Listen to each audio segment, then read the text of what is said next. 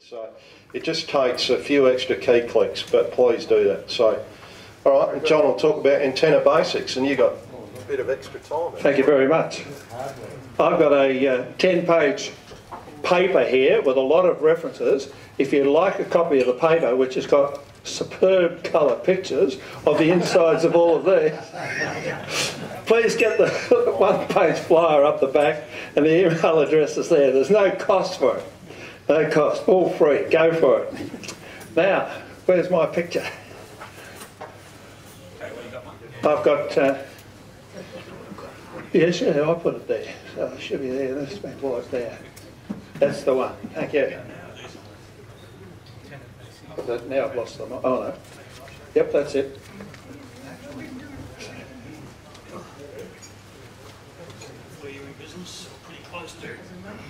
Okay, so we're going to talk about simple and effective antennas for amateur radio operators. If the slide number 2 comes up. That's it? Thanks. There's no way I can cover all of those topics in 20 minutes, so I don't intend to, but what I will do is define for you an antenna as a starting point. Antennas are radiators. Good ones radiate electromagnetic energy, enabling communications over varying distances. So that's just a view from me. But here's a definition from the ARRL. Antennas belong to a class of devices called transducers. The term is derived from 2 Latin words meaning lead across or to transfer. Thus, a transducer is a device that transfers or converts energy from one form to another. In our case, radio frequency to electromagnetic radiation. So, the next point is resonant antennas.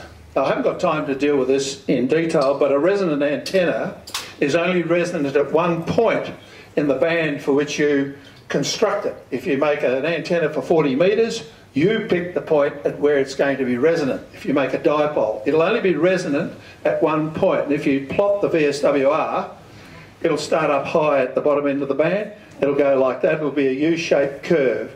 In the dead centre of the U, you might be lucky to get a 1.1 VSWR, all other things being equal. But for amateurs, particularly those beginning out or those who want to operate in the field, portable operation, there's no better choice than a resonant antenna, in particular a dipole. But there's another antenna that also works quite well and is easy to make, and that's an end-fed half wave. Now I use an end-fed half wave, and there's an antenna coupler I made. Now I don't take this up on the top of mountains, it's heavy. You can't commercially, or you can't obtain commercially, an end-fed antenna tuner. Now let me correct that, you couldn't until very recently. Now I know people use auto tuners and feed half-wave antennas, and in my paper you'll find a calculator which will give you an idea of the best length of a wire antenna for a auto wire tuner without imposing enormous loads to be converted in impedance by that machine so it gets hot. Now I made this one from a circuit in the ARRL. There is now a little baby end-fed antenna tuner on the market, coupler, and that's made by Soda Beams. It's great, but it'll only handle 6 watts. Mine will handle 400. And the circuit and pictures are in the paper. Non-resonant antennas, I've got some details of a number of them there. That's too loud when I get close, isn't it? The favourite is a universal antenna, so described in the ARRL antenna book for many, many years. It is not a G5RV. A universal antenna is a great one if you've only got room for a single wire antenna cut for, say, 80 metres, and you feed it with open wire feeder, say 450 ohms or 600 ohms if you make it yourself. And the way to feed that antenna is a homemade, courtesy of Rob Gurr, sewer pipe balun.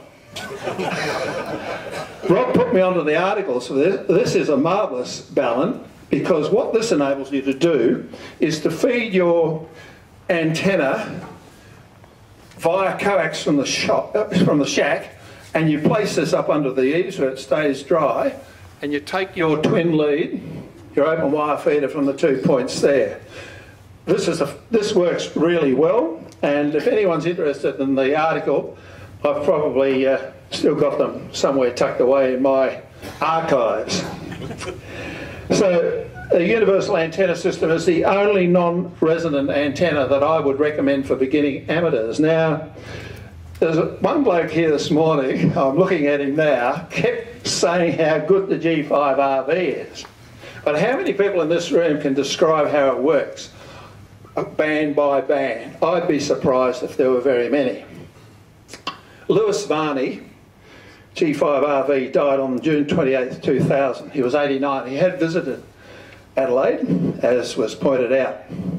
He developed the popular non-resonant multi-band antenna now known by his call sign, G5RV.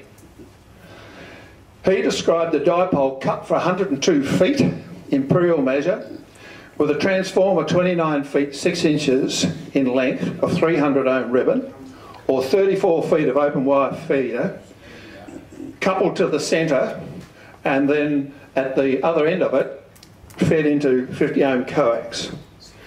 It is a complex antenna. Some people can get them to work reasonably well. I don't recommend them, but if you're interested in how they work, Moxon, in his popular book, has a detailed explanation on page 185 FF, and you can get the reference from my paper free of charge. Random wires. Random wires are very popular. Don't recommend them for field antennas. They won't work if you're on top of rock. Why's that? No earth. No decent return. You might get away with a counterpoise or 2 or 3, but not recommended. But they work okay at home. The Foundation handbook published by the WIA describes an antenna they call an up and out, 33 feet out and 33 feet up. And that's what they call it. But I found in another book the same antenna described as a vertical tipped on its side. And that's equally as accurate. Can you work that one out? The counterpoise pretends it's an earth. As far as the transceiver is concerned, one band, it's looking at a 50 ohm impedance. Quite good, works well with a tuner, coupler I should say, if you have a really effective grounding. I've used one in the past, had a lot of fun with it, but I certainly wouldn't use one in the field. Balanced versus unbalanced antennas. I would never use at home an unbalanced antenna. I've played around with balance, and this one will handle a terrible amount of power because it's dual cord. It's a 4-to-1, so it does exactly the same electrically as that one does, but it's in a lot smaller box. I've never used that one as a permanent installation, but what I did do with it was spend hours and hours and hours trying to get the blessed thing flat from 80 through to 10 metres. I could get it flat on 80, 40, 20, and then I found that the capacity of the thing to match impedances declined the further up the frequency spectrum you went. So, but it was a great learning experience for me. If I'm in the field and I'm running, most of the time I run 5 watts, occasionally I might run 10, 15, I have been known to wind up an 897 to 40 watts, highest I've ever been. In the field, I don't worry about a balanced antenna. Sure, you might get an unbalanced pattern. If you're properly set up, I've never ever experienced any RF current on the coax, but I know some people have. But if you're worried about that, simply put some beads at the top of your feed line. If you want to put a balun in, it weighs, and if you've got an antenna slung between 2 trees and a squid pole in the centre and you whack a balun up there, the thing will blow around. It's just not necessary for a QRP station. Polarisation, not really an issue for us today talking about HF. Antenna couplers. I've got a lot to say about these things. In the wrong hands, they're an absolute menace. Have a listen at the weekend on the bands, 40-metre band. You'll hear people tuning up and taking what seems, well, close to a minute sometimes. And you can see them trying to squeeze that last little bit of power out of a valve rig, valve finals, and they're just causing havoc. If you want to play with non-resonant antennas or end-fed, if you're going to use one, I used to use this a lot on 160 metres AM with a homebrew transmitter, receiver combination. You can always find a spot where there's no one else working. Tune up on low power, it's not that critical. Have a little VSWR bridge in circuit, tune up, and then you're right. And you can move up and down a few kilohertz, even on 160, without having to retune. So you've done the job once and for all. You will need something with an end-fed half wave, and this does the job really well, but it's only suitable for a home station. This one is built too for considerable RF. I loaded up a quarter wavelength long wire antenna for 160 on 80 and 40 and 20 with this thing, and it worked really, really well. So, antenna couplers, great gadgets, and if you get the paper, you'll get the circuits, you'll get the references for the circuits, and with this one, this comes from a very old book by Orr and Cowan, Bill Orr and Stuart Cowan, and back in the 70s, and you'll see the way they built theirs on a breadboard. I would never build a coupler on a breadboard. It's sealed for RF, and my approach is entirely different. You'll see their picture compared with how I approached it. There's a picture in there which you can get, and it shows the capacitor sitting above ground. I mounted the capacitor on a piece of Lexan, and then that in turn sits up about a centimetre off the bottom of the case. And that's an absolute requirement with a parallel tuned circuit for an end-fed antenna. Absolute requirement. So a little bit of messing around there. Constructional techniques. I see MFJ sell a G5RV and resonant dipoles in Australia through Ross, and they're made out of blessed uncovered earth wire, multi-strand copper wire. Don't buy one. If you live near the sea, it'll be gone in no time. Don't buy it. I would never, ever make an antenna without some plastic covering on it, if you want it to last.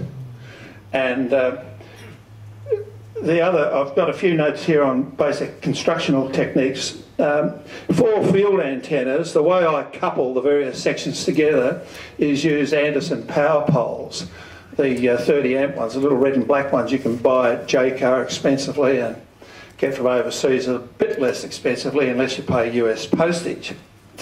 And they make excellent ways of coupling linked dipoles together, so you can quickly drop the antenna down, pull the sections apart and finish up on 20 metres or the band of your choice.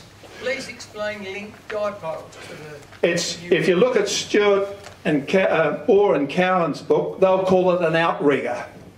So if you're familiar with, a lot of people make an 80 metre DXs on 80 metres, will have an 80 metre antenna cut, say, for 3.6. If they go up into the DX window, what happens to the reflected power? That's right. So what you do is you make your antenna for 80 metres and pick your 3.6 as the centre point, and then you make a link about, I've just forgotten the distance, it's about in feet, imperial, about 2 feet 3 inches up one leg, and put in an alligator clip or something more waterproof than that. So when you want to whiz up to the DX window and work DX, you just shorten the antenna. That's what an outrigger is. Today's term, link. So it's a way of turning an antenna cut for one band into an antenna of a higher band simply by breaking the antenna at a convenient point. Some people use switches, some use bullet connectors, others use alligator clips. The commercial one comes with alligator clips from the UK, tiny little ones. You should say crocodile clips because they've got a point on them. And sorry. No, they're still awake after lunch. And but power poles work really well if you know how to work a power pole. You don't want a power pole that pulls apart. When I first started, I've been using PowerPoles, I suppose, for over a decade. When I first started to put them together, I would trim the wire, whatever the thickness, say 12 gauge, 10 gauge wire, trim a bit of the plastic covering off, the length of the insert in the little paddle that goes inside or splayed, and then solder it at the point it comes out, and then run a hot iron down the split in the circular part where the wire goes in, if you can follow that. It works, but a far better way of using PowerPoles is to crimp them. And you can use any, well, there's a lot of scientific evidence now to show, which is emerging. It took a long time to convince me, but the evidence is emerging that these joins work better and are less subject to stress. There's an enormous amount of stress on a connector which is soldered and flapping around in the wind. Yeah, the others oxidise. Sorry? The copper and the plated fittings will oxidise after time, and it doesn't run for chemicals. Well, if you buy good quality Anderson PowerPoles, they won't oxidise. Never had that problem, and I've never had a breakage since I've been crimping them.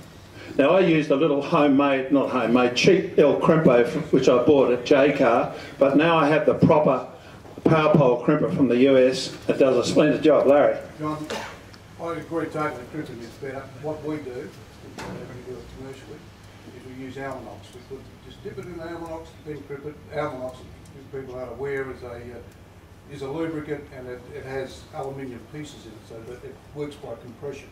Yep. If you put it on, you will never ever have a problem. We use it on everything. And where do you get Almanox? Brilliant stuff. Well, I know where I get mine from. Yeah, I know, but where does he get it? Might be worth finding out. Just do a Google on Almanox. Almanox. Great stuff. Other constructional techniques for centres of dipoles, particularly out in the field, you can make your own centre point out of a bit of Perspex, Lexan, polycarbonate of any sort. Works well, and you can have a little loop made out of fine, strong cord like Venetian cord, which just slips over the top of the squid pole and holds the thing vertically. There is a commercial balun, and I have one of these for a linked dipole antenna. I haven't used it yet. My concern about the balun is a design fault, as far as I'm concerned. The RF connector is a BNC, but instead of being at the bottom and facing directly down, it sticks out the side. So you connect the thing, then you've got to take the stress off the joint, which means you've got to double it back up to the top of the Perspex. That means it's permanently fixed. Or if you want to take it off, you've got to cut the cable tie. A nuisance when you're on top of some peak you've spent an hour and a half, 2 hours slavishly lugging all this gear up to the top.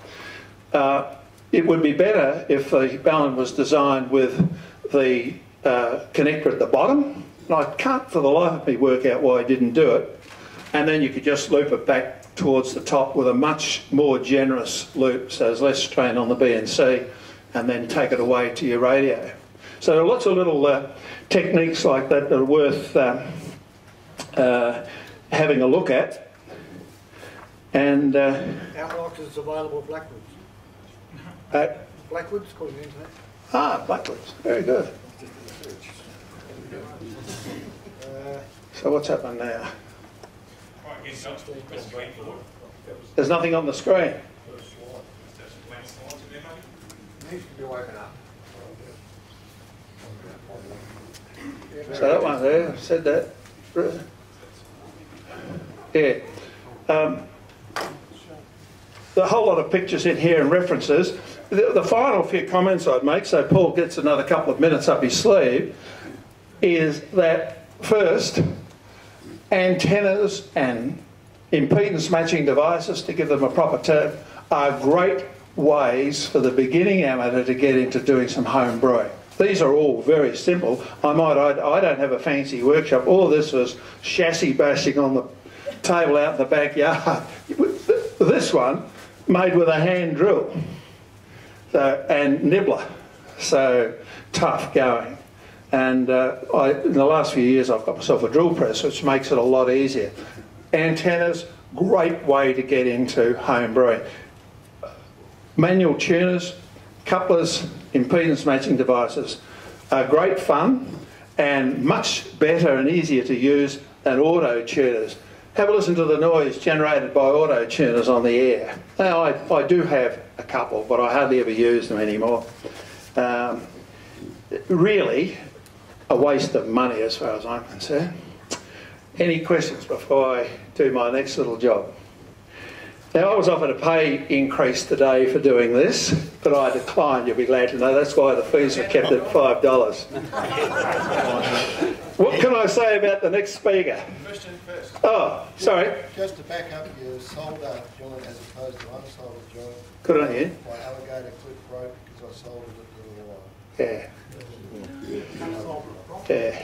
Yeah. Cramping. I took a long time to be convinced. I did a lot of reading on it. There's a fair bit of evidence around metal fracturing and so on, which suggests it's the way to go for antennas. So, and Almanox, I'll remember that. Now,